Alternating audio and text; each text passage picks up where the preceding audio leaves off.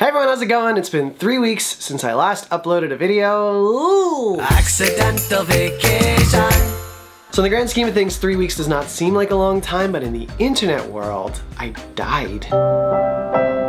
Gone. Finito. Deceased. Of course, if you follow me on Instagram, hint, you'd know that I've been very much alive and living my best life, working on a new album with Megan, being at karaoke every week, and eating a lot of fried chicken. Hashtag not sponsored. Yet. Being a career YouTuber is really weird. I read a really interesting interview with iJustine the other day, and the interviewer said this: I was talking to an influencer agent and he was talking about a travel vlogger he worked with that was so afraid of losing his audience that he obsessively created content, shooting every day, traveling non-stop, editing every night, and promoting on social hours every day. He eventually fizzled out and had a breakdown. Can't relate. Listen, I've definitely had breakdowns, but not for that reason. And I get it, we are under so much pressure to create and to keep up and to present ourselves on camera as these confident, successful people, but that can become, I just bit my tongue. Oh, that hurt. That can be very taxing. There are a number of people who I know who reach these levels of success but just aren't happy because they have to make content that they don't care about, or they have to be people who they aren't. Not all successful YouTubers, but some. There is no roof to success, and unless you have a really strong sense of purpose, you might never actually be satisfied because you have to keeping up. When I quit my job to pursue YouTube, I got some advice from a longtime friend. YouTube fame is the shittiest goal. I can't name a single YouTuber whose content got better as they got more popular, including myself. I love that people can make a living doing this shit, but it forces you into having to concern yourself more with what people want from you.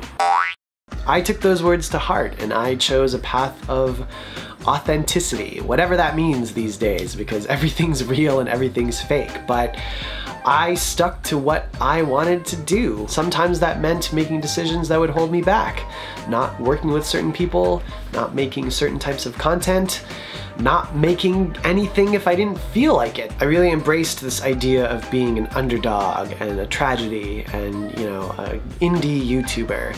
But at a certain point, you want to know that you're good at your job. It's tough being a career YouTuber because on one hand, you're expected to be passionate and authentic and, you know, doing what you love, but on the other hand, you also have to be consistent and you have to grow, and I know I don't feel motivated every day. I feel thankful and I recognize that I'm getting to do something that not everyone does, but it's not always easy. I was speaking to another creator friend about how to find motivation because we both hadn't posted in a while, and I realized maybe we've been a little bit selfish. Maybe this shouldn't always be about what I want to do, but also the responsibility that we have to our audiences. Who stays in their job for 10 years? Of course there are going to be days when you don't feel like doing your job, but sometimes you just have to suck it up and do it. I read the other day that Justin Bieber was canceling the remainder of his tour, and my first reaction was, how could you do that? You are living so many people's dream right now, and so many people are depending on you to make money.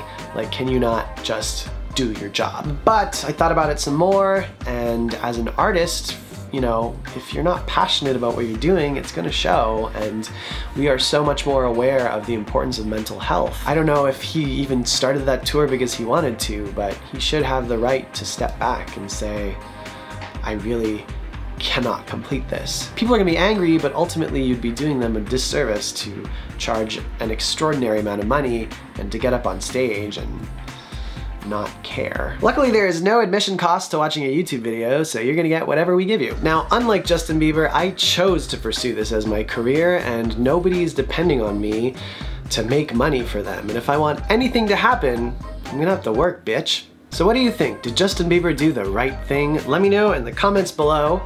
I feel like there was no point to this video, but as Megan Tonjes would say, yeah, that's YouTube, girl. True say, Megan. I just wanted to let you know that I'm still alive, and after a three week break, I am ready to go. I'm ready to make more travel stories, ready to make more music, and ready to just be a better creator for you. Speaking of which, at the beginning of the year, I asked you how I could be a better creator, and I created a whole blog post out of it and never addressed it again. So if you want to read that, I will link to it in the description box below. I'll see ya later this week. Turn on your bell dingers so you know when I upload a video. I'll see you next time. À la prochaine. Finito. Finito. Finito. Finito. Finito.